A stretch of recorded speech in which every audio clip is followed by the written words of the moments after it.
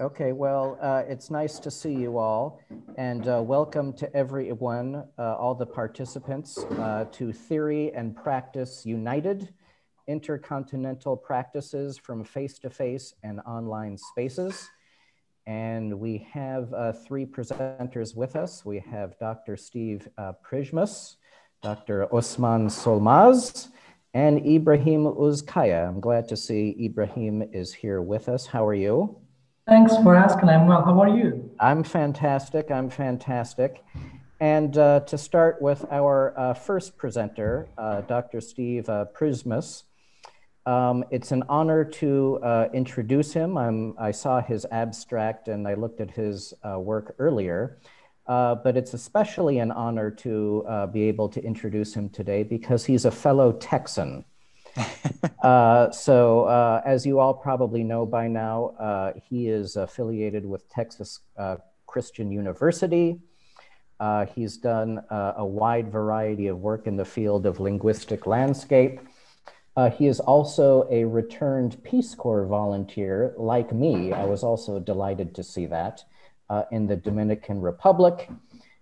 He's a recipient of a Fulbright Distinguished Awards, and he was a faculty supervisor of study abroad programs in Spain, Panama, and Mexico. And it's a real pleasure to see him with us today. And I believe, Dr. Solmaz, all of the participants will have 12 to 15 minutes to speak. Is that correct? Yes.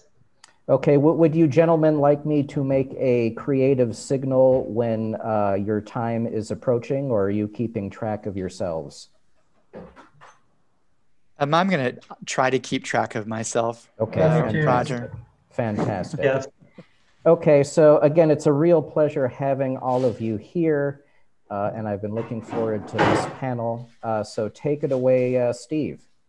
Thank you. Let me share my screen here. And as I've been accustomed to doing, I will, these past semesters of teaching online, I'll ask, can you all see my screen? Okay, fantastic. Yes. I want to share briefly today about a telecollaboration project between pre-service English language teachers at Dicle University in Diyarbakir, Turkey, and my students at Texas Christian University, TCU, in the US. And a telecollaboration is an electronic exchange of ideas and project development between students. And I'm focusing in on the title here of bridging because we indeed bridged language and identities and cultures through this idea that Dr. Sabo talked about throughout his talk as well, of translanguaging, or the use of one's full linguistic repertoire across multiple named languages. And how we accomplish this telecollaboration in what I'm going to say was fairly successful was through the functional approach to communicating electronically, or the FACE framework. So why FACE? As many of you will know, FACE is a linguistic anthropology term by Irving Goffman in the late 50s. Goffman's research on how people construct their identity in a positive way in a social interaction. We clearly all care about how other people view us. I woke up at about 4:30 this morning and got out and got my coffee, but got right back home and put a dress shirt on and a jacket, and because I want you all to see me as a professional with positive face. To lose face then is to look bad in public. If I were to spell something wrong on my screen while teaching a class, my students might laugh at me and I would look bad in public with them, and that would be negative face or losing face. To maintain face in a social interaction is to demonstrate that you know what you're talking about, you're knowledgeable in a given context. Brown and Levinson extended this idea of face to talk about politeness. And this idea of saving face is not only protecting your own positive identity, but also maintaining the positive identity of the person you're talking to. So all of this is really important when teachers decide to connect their students with students on the other side of the world who speak a different language, who have a different culture. We need to be very aware of maintaining face. It might be kind of helpful to think about successful telecollaborations through the lens of well written about failed collaborations. Going back quite a while, Claire Kromsch and Thorne describe a telecollaboration between American students and French students, where at the end, the French student said, those Americans just talked about too much chit chat, too much wanting to get to know me, phatic communication, we call this, and didn't talk enough about the project. Julie Bells in 2002 also described a somewhat failed telecollaboration between American students and German students, and it was flip-flopped. This time, the Germans reported that the American students didn't spend enough time on phatic communication or trying to get to know each other, sort of this personal communication, and wanted to jump right into the referential communication or work. Bells also points out that students, when you combine them from different countries, will often bring preconceived ideas of the linguistic proficiencies of their partners. And indeed, in the case of the American and the German telecollaboration, very early on, some of the German students wrote messages like, well, our English is probably better than your German, so why don't we just do all of this in English? And they probably were right, but it took face away from the American students who felt really bad about the project and didn't practice much of their German. So to have a successful, and I hope our project with TCU students and Dicle students was successful, I think we need to think a lot about this right amount of phatic or small talk with referential business communication. One way to kind of show that is to show actual communication between our two universities. And this is an email sent to me by Dr. Solmaz. And you can see he starts off in Spanish, a language that we both share, and in Turkish, a language that I'm an emergent speaker of. And then he continues on in Turkish to talk about phatic communication. And in doing that, he's making a very purposeful point of saving my face as an emergent Turkish speaker. And then he goes into mostly English for what we would call the referential part of, or the business part of the communication, which is also showing how good he is at English. And he's fantastic at English. So that's maintaining positive face as well. And then he finishes with this translanguaging of Spanish, a shared language, and Turkish, again, to say, yes, Steve, I know you understand Turkish, so we can write that way too. This is a very informative email because what it shows us is this phatic referential sandwich, where we use both phatic information and language and referential business-like speech. So this does a great job of explaining what the FACE framework or the functional approach to communicating electronically is. Before we started our telecollaboration, Dr. Solmaz at Dicle University and I instructed our students about the functional approach to communicating electronically, or the FACE framework. And we said, have a combination of phatic language and referential language.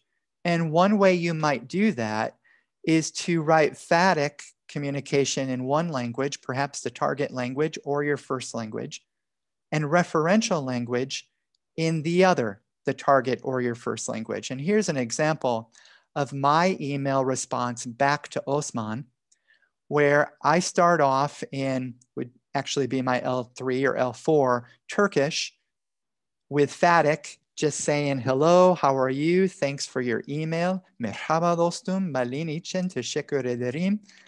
And then go to my first language for referential speak, or language here in English, and end the email back in Turkish with phatic. Take care of yourself, see you later. And in this way, we share languages, but also have a good mix of both small talk, phatic communication to get to know each other, and referential communication to get the job done.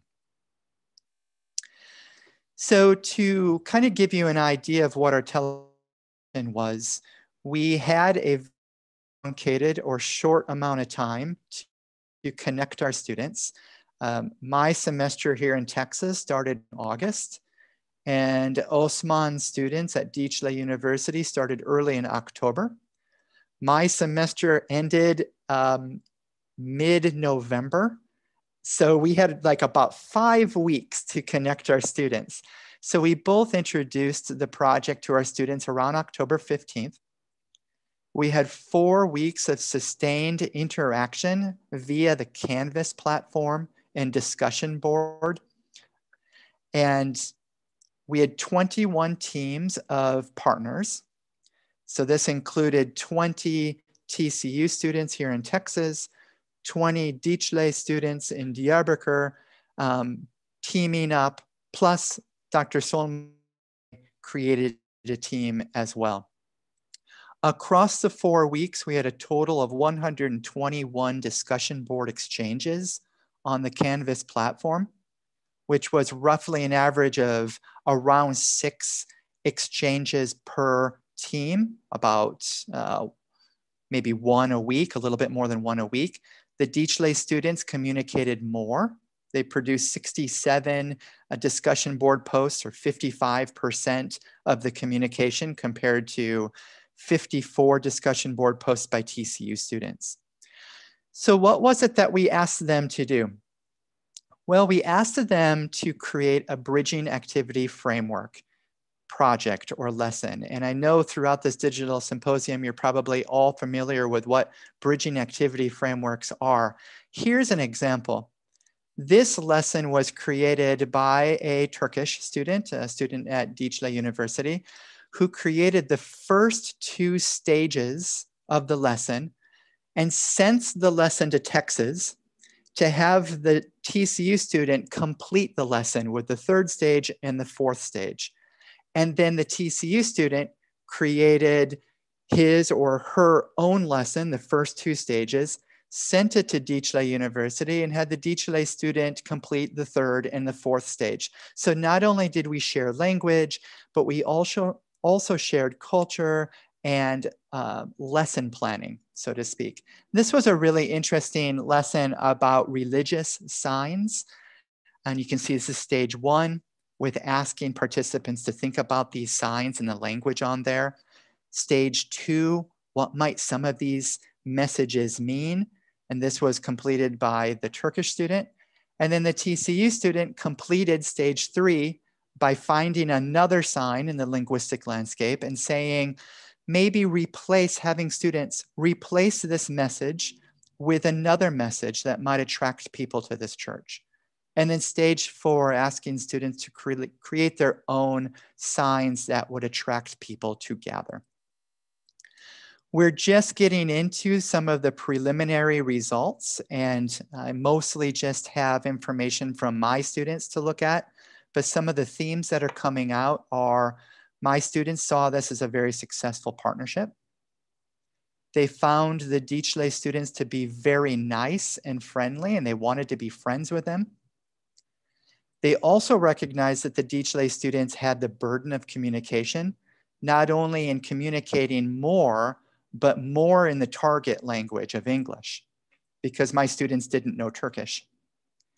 But my students, although not Turkish language teachers or even learning Turkish, commented that they learned a lot of Turkish, which made them feel good, but also realizing their monolingualism, or at least not knowing Turkish, made them feel incompetent and bad. The FACE framework encouraged a lot of language play. Dicle students used French, Spanish, Italian, when they found out that the TCU students also knew some of those languages. And then there was this very great awareness of how much, when, and why Turkish and English were used and what the messages created were based on those language choices. Just to highlight a couple voices, one TCU student was grateful for this possibility. They said if they could do it again, they would spend more time creating relationships and less time on the assignments, which is telling.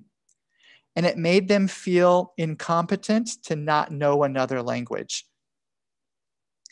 Another TCU student said that this collaboration with individuals from Dicle was unlike anything they'd ever done in the past, that they feel like the lesson they created together was a fully cohesive lesson and it would be successful, and that they now have a much stronger interest in learning Turkish and getting to know the culture of Turkey as well, which is a great objective of telecollaboration projects.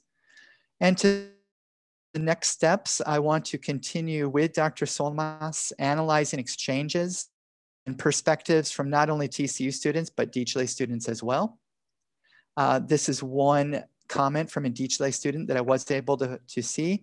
I really enjoyed the process. I found my partner was kind and helpful, and we didn't have a problem communicating with each other. So some similarities in comments.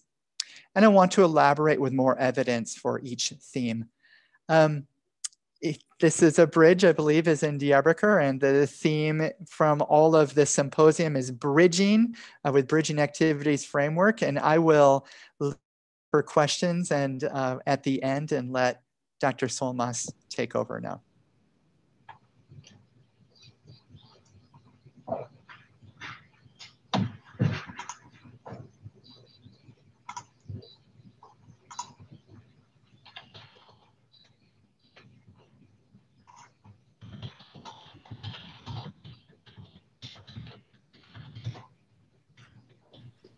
Thank you, Steve. Roger. Yeah, thank you so much, Steve. That was really wonderful. And I appreciated seeing the results of your project and your sharing of them, because that really emphasized the whole point about why the Regional English Language Office in Turkey provided support for the project in the first place, to promote mutual understanding and intercultural communication. So that was really fantastic to see. Thank you so much. And I look forward to seeing questions at the end of the panel. Our next presenter is, I hope, someone who is familiar to everyone by now, but I'll give him an official introduction nonetheless. Dr. Osman Solmaz, and his presentation is Raising ELF Awareness Through Linguistic Landscapes, Geo-based Fieldwork, Experiences of Teacher Candidates. He is the director of the Linguistic Landscape in ELT project. He conducted part of his master's thesis research at SUNY Albany, and through another outstanding embassy program, the Fulbright program, received his PhD in second language acquisition and teaching from the University of Arizona. He is assistant professor of English language teaching at Dicle University, and he also serves as the vice dean in the Faculty of Education there. And it's an honor. You can hear my daughter in the background. That happens at least once a day. And it's a real pleasure to be with him today and hear from him. And the floor is yours, Dr. Solmaz. Thank you so much. Thank you very much. And I'm trying to share my document.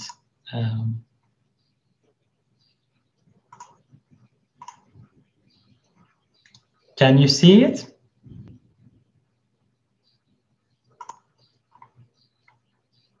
Okay, I believe you can see the screen, right? All right. So when we started this project, we wondered, as the team of the project, we were wondering what we should do about ourselves, because we were trying to bring linguistic landscapes into English language teaching classrooms. But what were we going to do for ourselves and our teaching? So we wanted to take advantage of this project and implement LL-based activities into our individual courses as well.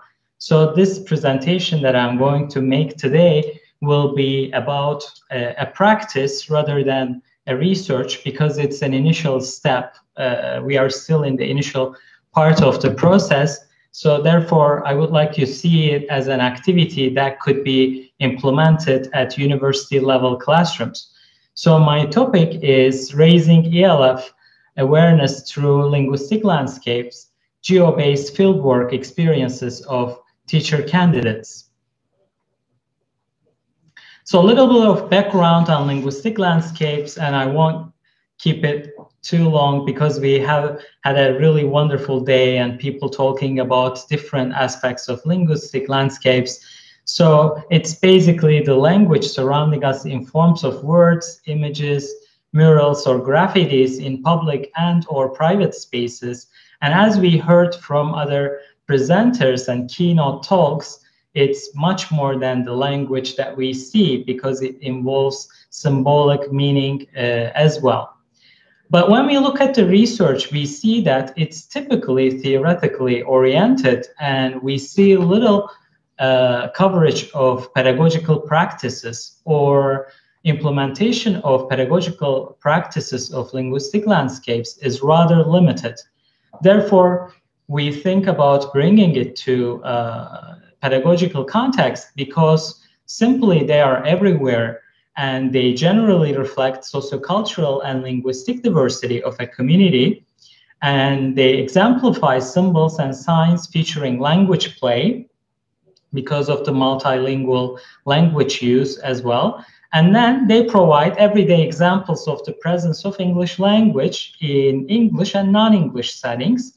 This is for EFL classrooms, but we also see different examples of other languages. So the other aspect of this talk is about ELF and World Englishes, or ELF. So the presence of World Englishes or Global Englishes are increasing, and the research on World Englishes, typically also referred as Global Englishes, has received an increasing attention over the years, especially the last couple of decades. And it's emerging as a separate yet intertwined thread of research in modern English language and sociolinguistic studies. The concept of World English provides fresh perspectives for English teachers and learners to view the language from a critical and multilingual perspective. Because when we look at the English language teaching, it's typically considered as a field which is dominated by the monolithic view of English by Matsuda.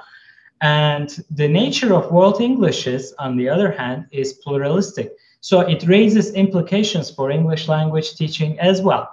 And we see that there are many examples emerging for World Englishes informed EFL pedagogies, such as Global Englishes language teaching, particularly by the through the works of Galloway, Nicholas Galloway. And then we have Alphabet ELT education, as we have heard from our keynote speaker, Dr. Bayurt.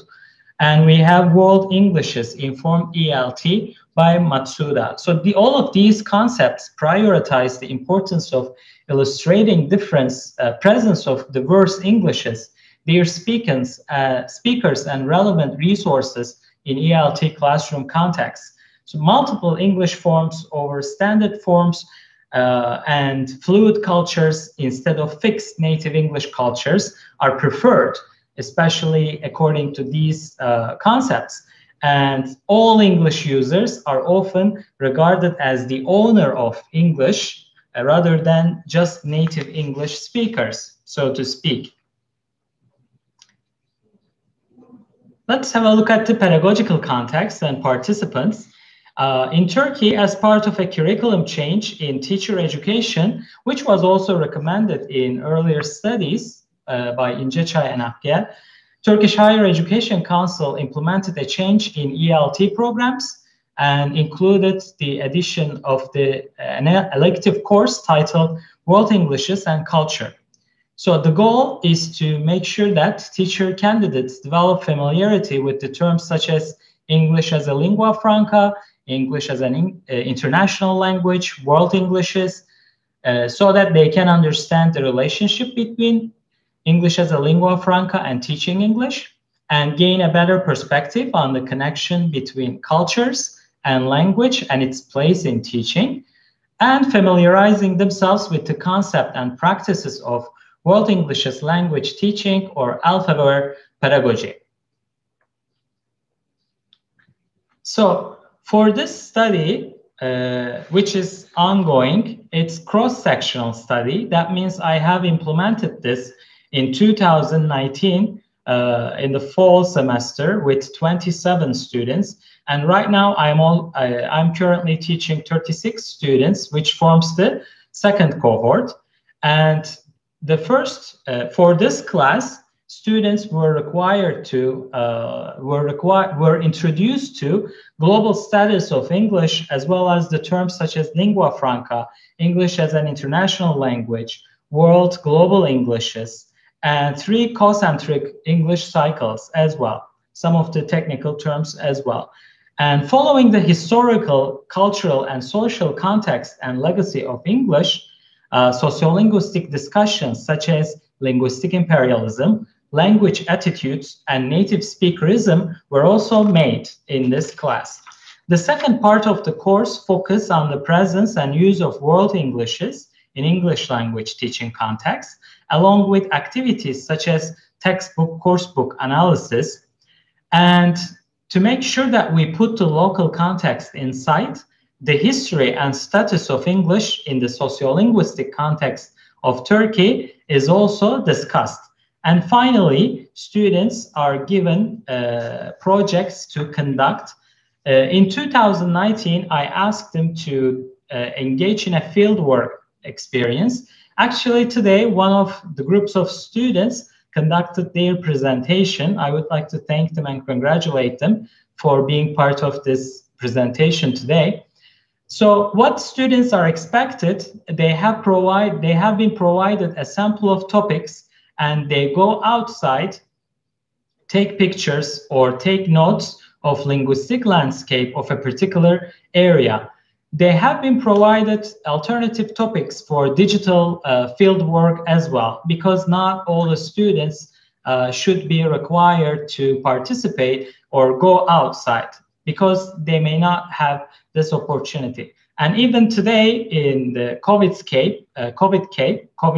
during the COVID case, we have this emerging as an important part of this activity as well.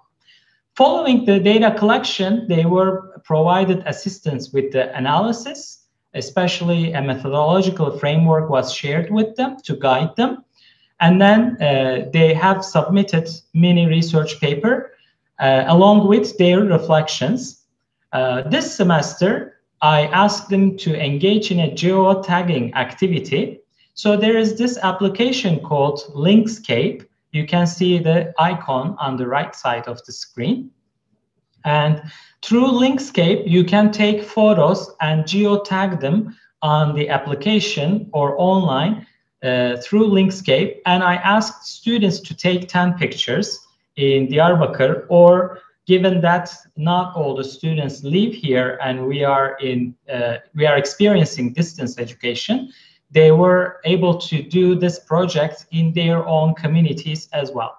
And then they were required to write mini reflection, and fieldwork experience will be repeated this semester as well. But I'm providing students some opportunities for digital practices as well, as some of them are not able to go outside due to the constraints or personal reasons. So we have to keep that in mind too. It's currently in progress and will be completed by the end of this semester. So I would like to share these creative topics that linguistic landscape as a result of the emergence of the projects.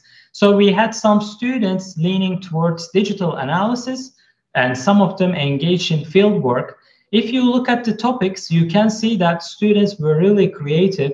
Some of them investigated social media posts in terms of the languages used there, and some of them compared airline websites, or when they went outside, they engaged in collecting data in terms of touristic information provided in the historical places, or shop naming practices at different parts of city, Diyarbakir in this case, like touristic or non-touristic. Sometimes they compared shop naming practices in two different sections of the city, such as a shopping center in Old Town versus a very modern upscale shopping center.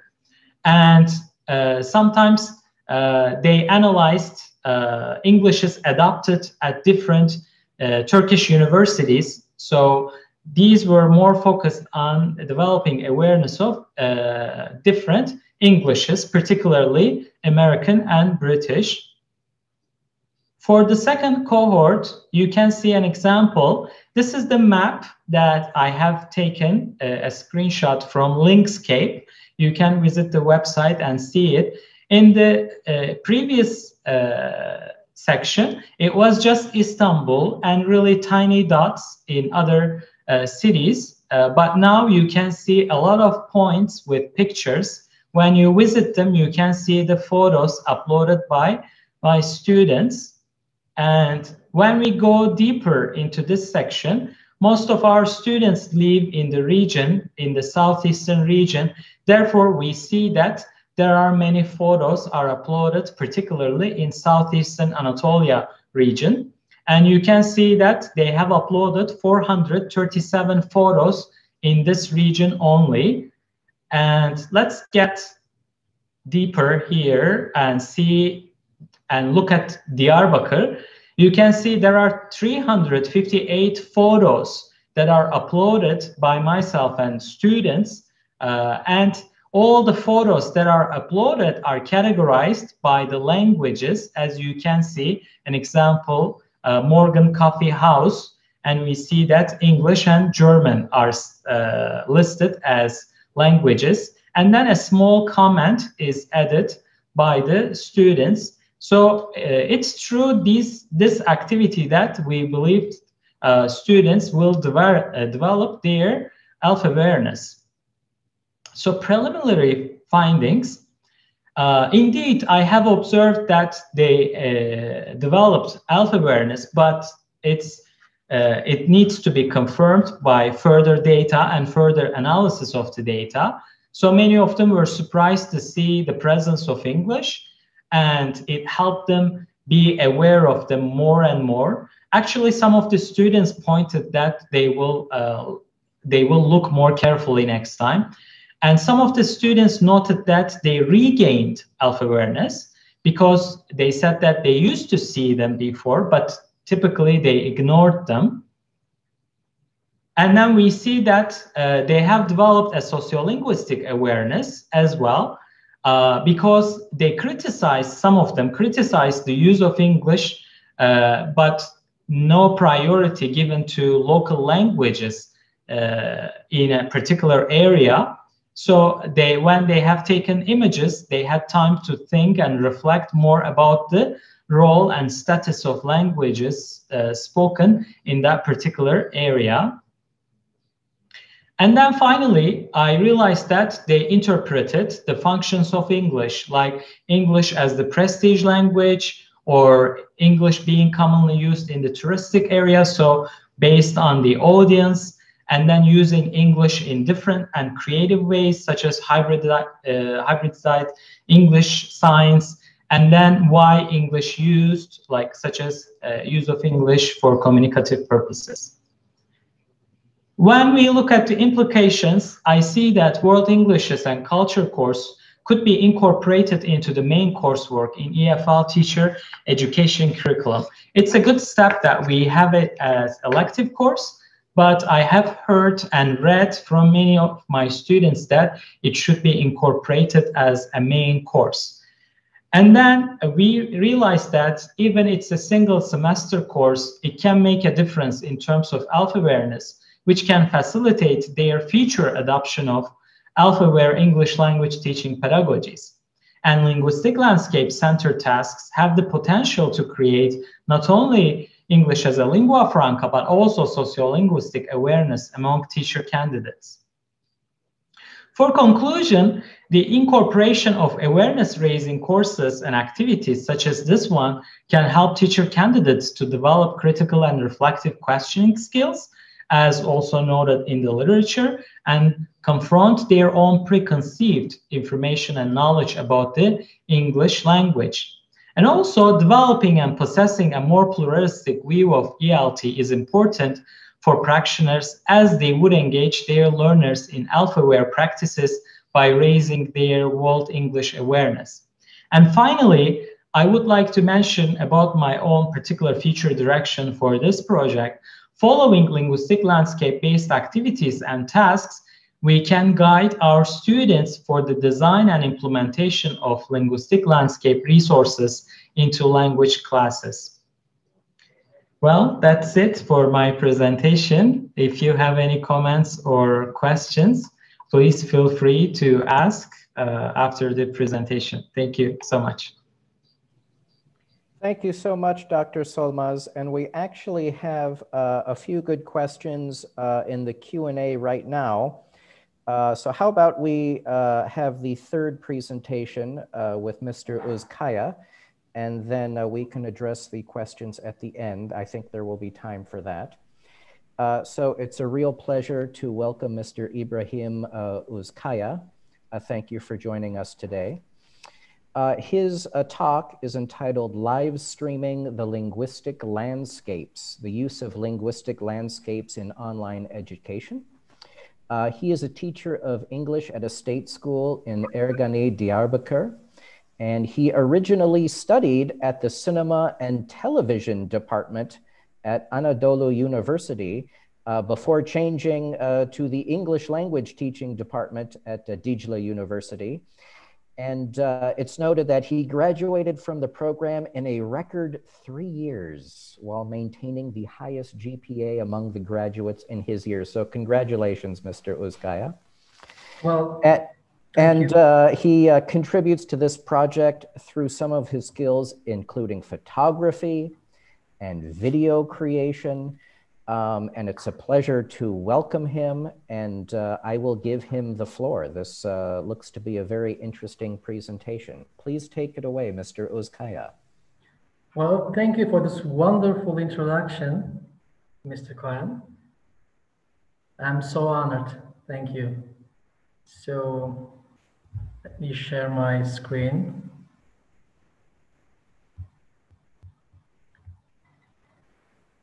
So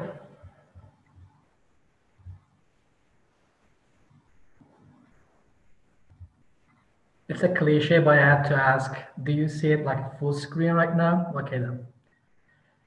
So what I'm going to talk about is actually a teaching practice method. Let me start straight away. Let me first share the content of my PowerPoint presentation. So first I will talk about the idea of live streaming the linguistic landscapes. And then we will talk about how we, when I say we, I mean me and my co-workers for this project, how we carried out this idea and why live streaming. What are the advantages and disadvantages? And while we are talking about them, I also prepared a short video, 1 minute. Like I took some short, brief footage from 3 different sessions. So I combined them. I also wanted to share the video. And I will also talk about the outcome, the participants' opinions. We conducted a survey, an online survey, and maybe we had some problems. If we had, I also talk about them and maybe some ideas to improve it.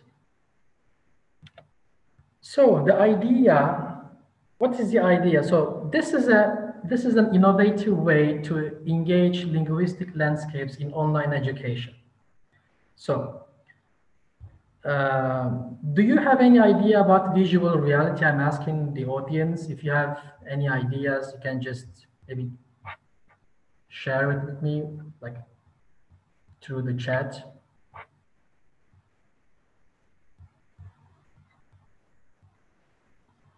By the way, I cannot see the chat part, so I'm into.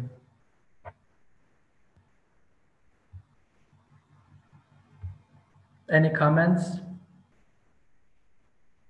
We have using visual Google Maps reality in classes from Serkan Pala. And then Kardalin Aslan mentions the visual elements we can see in our daily lives. Okay, so have you seen these visual reality glasses? Like, okay, so not that, but the thing yeah, now I can see the card again. So let me just share my PowerPoint again.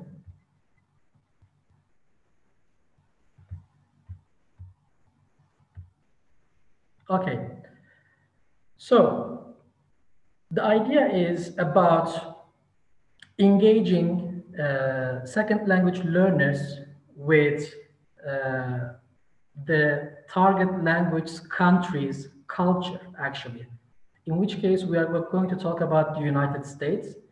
So we have a speaking instructor living in the United States, in North Carolina.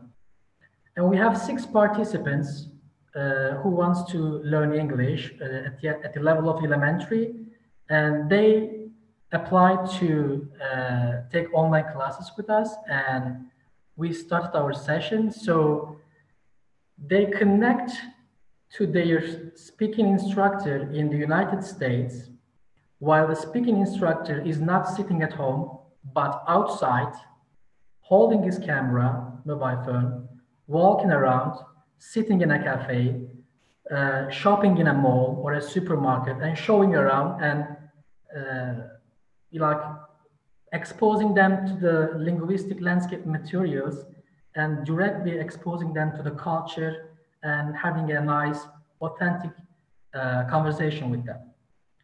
So we actually have 2 instructors. So like this is not the only instructors they have. Like they have a main also language instructor, which is living in Turkey.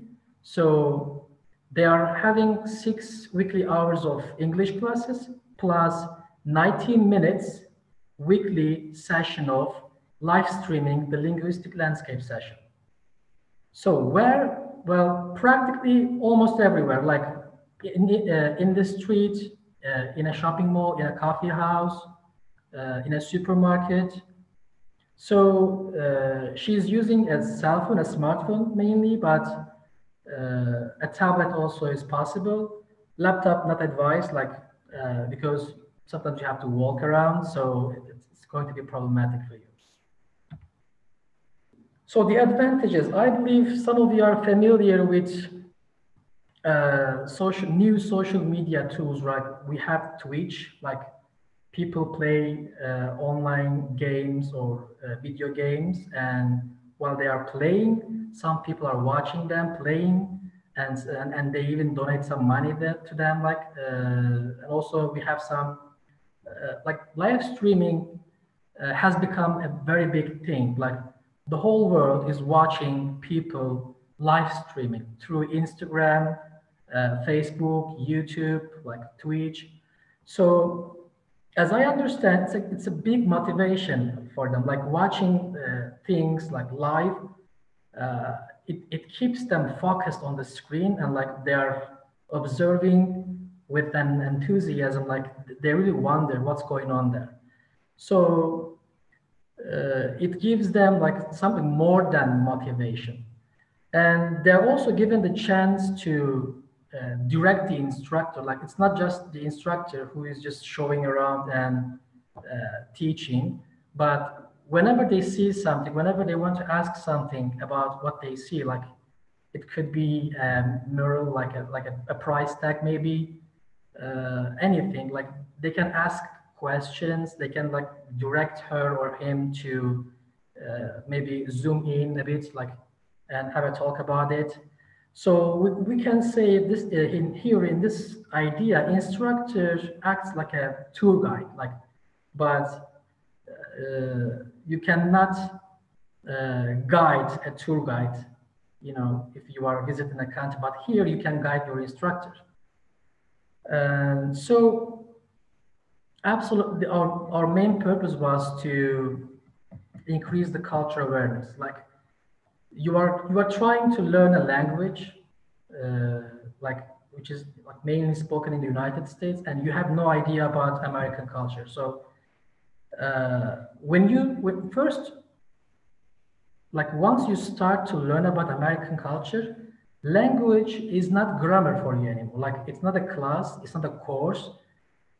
You get the idea that language has something to do with culture. So if I get to learn about the culture, learning language, practicing language would be more easier for me.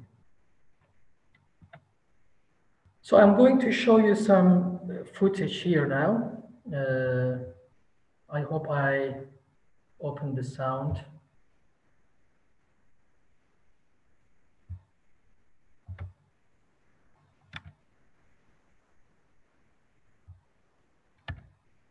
Okay.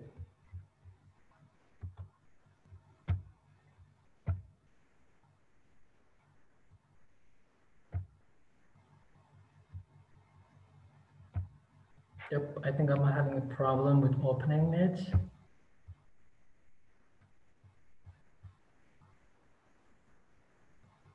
Or maybe is it taking too much time because of internet connection, maybe?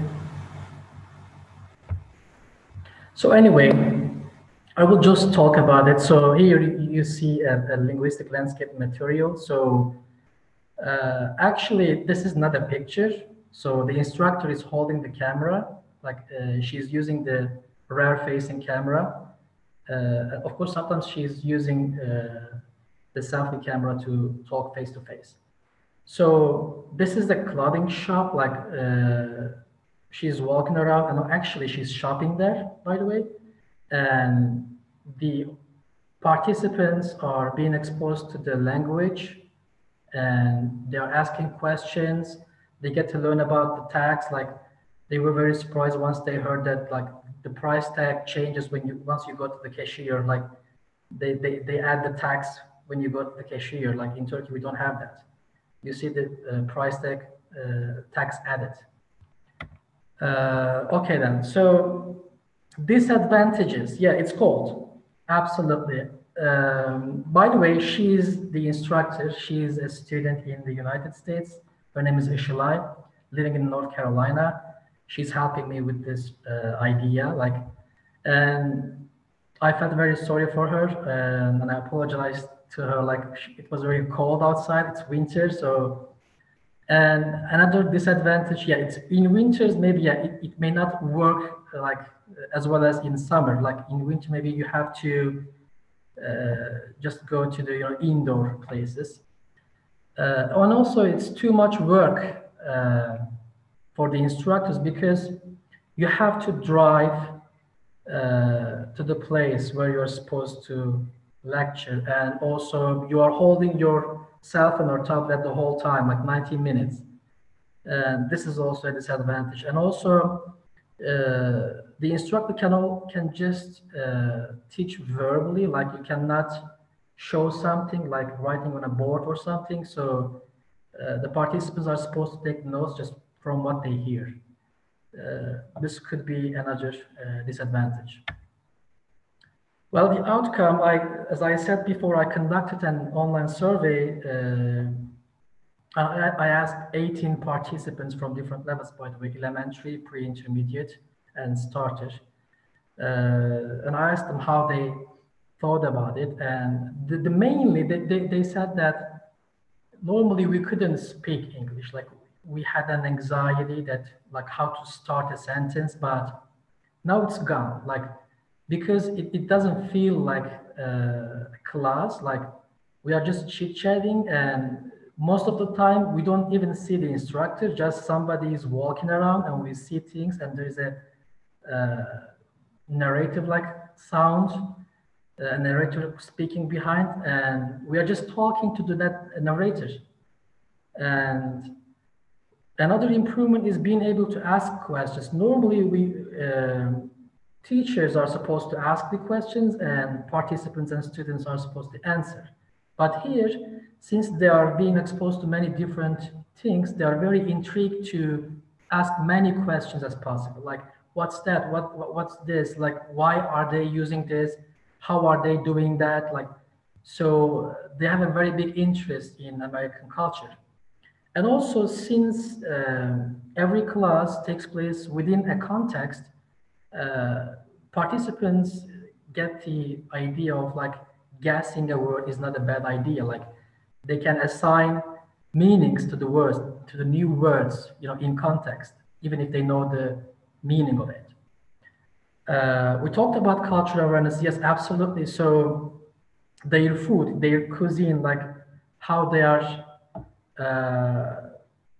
how are they like coffee houses, coffee shops, like how often they go to there, like how, what time do they wake up, like and sleep, because of the time difference, you know, here they attend at like 9 p.m. and there it's like in the morning, so they also have a chance to talk about the American people, like usual sleeping and going out times. And absolutely, it was fun. Yeah, this was their opinion. Like it was fun, absolutely fun. Like it's something new, and we didn't see something like that before. Like we even forget that we are actually taking a course of English. Like we're just having fun, learning something new, and the problem, COVID-19, absolutely. During pandemic, it was very difficult to conduct some of our sessions because you are not supposed to go out. Actually, even though it's not forbidden, it's dangerous for the instructor, you know, to specifically to go indoor places. So that's why I asked the Shalai to usually to be like outside where she can keep her like social distancing. For improving this idea, I thought maybe, you know, an instructor from America, another one from England, another one from other English spoken country, maybe it could be a good idea, so you can also get to learn about different cultures where English is the main language. And different cities. I'm also planning on this one. Maybe I have some friends living in New York, Boston, and California, so maybe we can do that. Co-teaching, yes, maybe 2 instructors at the same time, like 90 minutes. However, participants think it's a short time, like they can't get enough of it, but it's very long time for the instructor to, you know, carry the mobile phone like all around and walking. So maybe co-teaching would be like more easy. And reverse teaching, maybe, since the instructor living in America, by the way, she could be an American person, Mexican, or a native speaker, like it doesn't matter. What's important is like she's aware of the American culture, like she has a bit information about American culture. So reverse teaching is the idea of participants, one of the participants every week, going out and teaching to the others, like to even the instructor about their culture, like from their country, like going out, going into a cafe, supermarket, and do what the instructor does, like generally. Well, that was all. Thank you for listening to me. I hope you enjoyed it. If you have any questions, I'm ready to Thank answer. you so much. That was fantastic. I enjoyed hearing that, and I think we have a few minutes for questions for a few queries. I think they're in the Q&A section. From Gulsemin Joshkun, it looks like that question is for the first presentation. Did any of the students have a difficulty in this project? What was her or his problem? And I think Steve addressed some of those concerns, but do you have any other comment on areas that maybe students had difficulty? Thank you for the question. It's a good one. I'll say briefly that the difficulties that you might think that would happen connecting two different students and universities, or students from two different universities, like technology, didn't really happen. We had good platform, good access. We even met together in a Zoom one time after the project ended, and everything went really well. What I would say is that time, my students were ending their semester. They were getting ready to take their final exams, and I was asking them to do this new project. Whereas I think Dicle students may have had more time because of the semester, and all students would have liked to have done this longer, I think. And the last thing I will say is that there are ideological barriers that need to come down in language teaching when we connect different cultures. One of them is this idea that you have to communicate in the target all the time when you're learning that language. And I think what we learned from using the FACE framework is that purposeful translanguaging can facilitate positive identity and positive language development. When you share languages, when you allow yourself the grace and the freedom to share your language and share your partner's language, a lot of walls come down and a lot of great learning happens. So I think just making those messages clear at the beginning, you avoid a lot of problems. Thank you for the question. Thank you, thank you. And it looks like we have one question for Dr. Solmaz from Dr. Bayor. Do you have a course on sociolinguistics at the undergraduate level at your university before introducing a concept like World Englishes to your trainee teachers? And she continues to say, what do you think about presenting a topic like World Englishes and culture before presenting a course on the history of English and or sociolinguistics to your students? What is your opinion, Dr. Solmaz? Well, thank you for the questions, Dr. Bayurt. And I would like to actually combine all the questions, all of these questions. First of all, unfortunately, we did not have any sociolinguistics course at undergraduate level until this semester. And it's also offered as elective. But students do not take all these two courses at the same time. Therefore, it's kind of challenging. I wish they had seen this before World Englishes course. That would be definitely more useful. And I think that it's dangerous to present a course on World Englishes and cultures before students are familiar with the topics like history of English, varieties of English, and sociolinguistics, or at least some of the sociolinguistic background. Therefore, when I created my syllabus for this course, this particular course, I went through particular examples, including yours and Spakis, and then we have Galloway. Some of the curriculum, I went through them and I realized that first we have to give them brief information, or at least we have to cover historical, social, and cultural context of English. That's why I have divided my course when I designed it into two parts.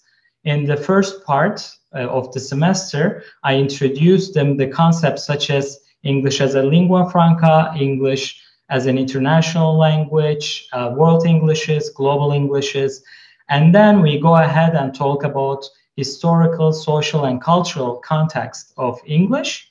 And then we talk about varieties of English, which is also related to another question that I see in the chat box. Different types of varieties of English, accents, dialects. We are presenting that, especially in colonial countries as well. Because as I mentioned during the presentation, we talk about three concentric circles of Kashru, which touches on this topic. And later in the second part of the course, typically after midterm exams, I introduce World English's language teaching and then talk about how we can develop lessons based on alpha-aware pedagogy or World English's informed pedagogy. Thank you so much for answering the other question that came in, Dr. Solmaz. And it looks like we have one more question, again for you, Dr. Solmaz, and also for Dr. Przymus. And the person asks, you chose a very provocative topic for collecting data, religion. And I was wondering about this as well. How would it be different if you chose a different theme for the study? Great question.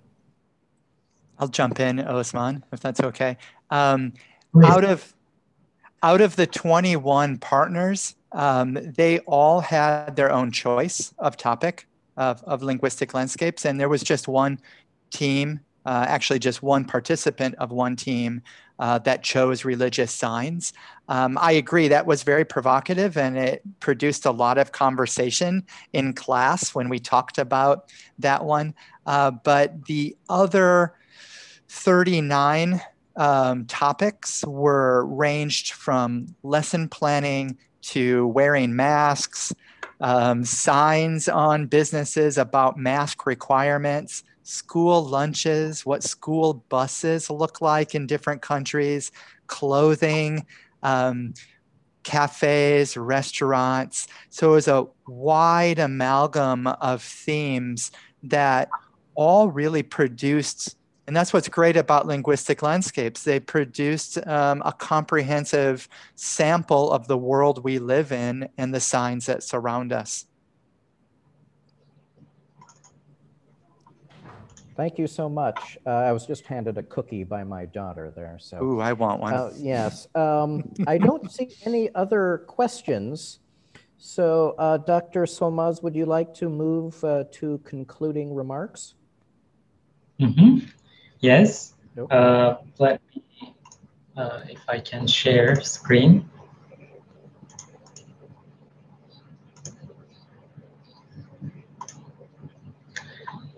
So this is the end of a very, very productive day, and I would like to thank every one of you participating in this in these events throughout the day.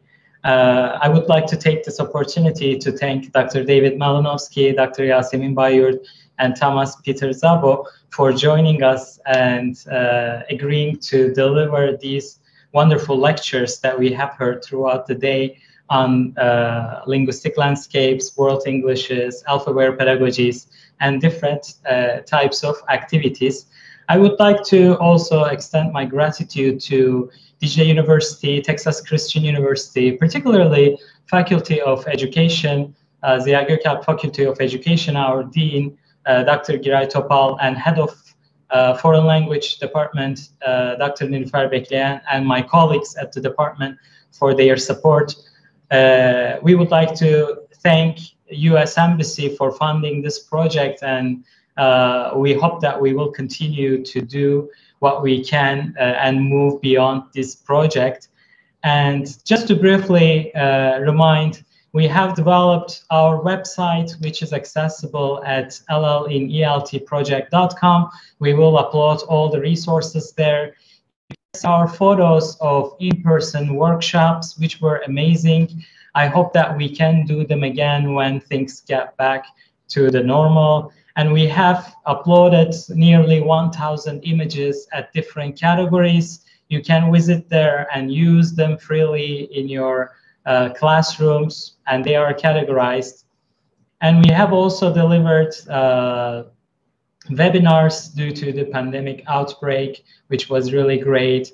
We have created resources, bridging activity, informed materials for learners, participants engaged in them, and we will be uploading them to the website very soon as well. As you can see, we have the images, questions, digital resources, and ideas for bridging activities according to different levels.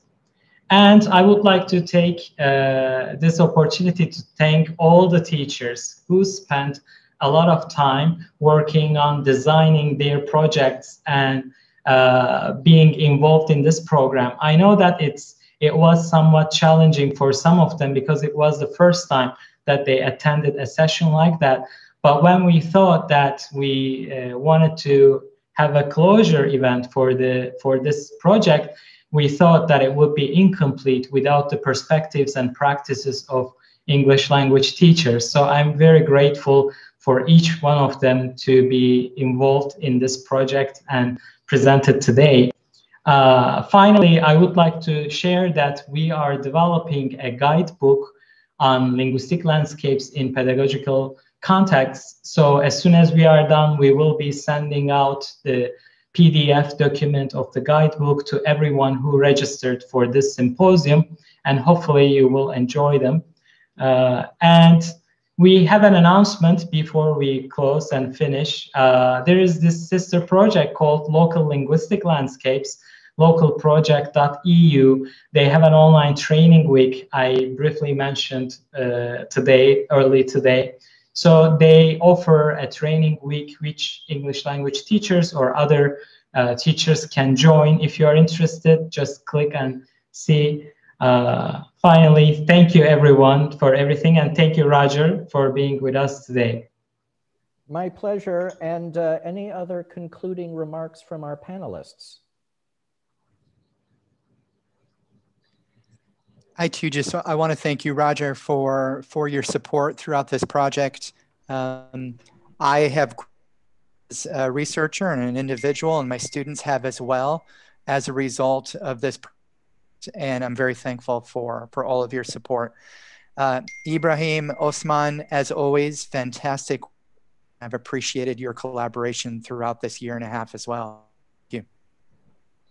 Well, I would also like to thank you, first of all, to US Embassy for your support to our project, and Dr. Osman Solmaz for offering me this job, this wonderful job, and helping me out, showing me the way throughout the procedure, and also Dr. Przymus for hosting us in Fort Worth, Texas. Like, it was a wonderful experience to be with you there. Thank you to all the participants for being there, watching us. Thank you a lot. Thank you, and Dr. Solmaz will give you the last word. Well, I am very happy today. It was really tiring. I mean, organizing and bringing together all these wonderful people, but it's definitely worth it, and we enjoyed it.